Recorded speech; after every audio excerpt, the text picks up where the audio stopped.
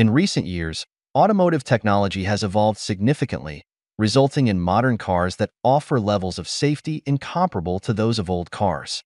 One of the main differences between today's vehicles and those of the past is the ability of modern cars to absorb impacts in collisions, even if this means being more deformable in some areas.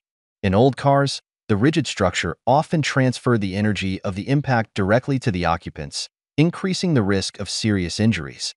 In contrast, modern cars are designed with controlled deformation zones, which absorb the energy of the impact, reducing the force transmitted to the cabin.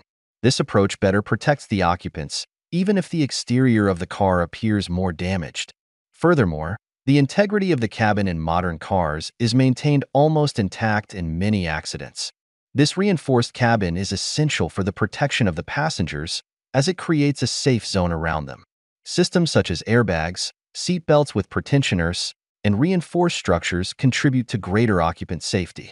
Therefore, although it may seem that modern cars are more vulnerable due to their deformability, this characteristic is actually a significant advancement in terms of safety.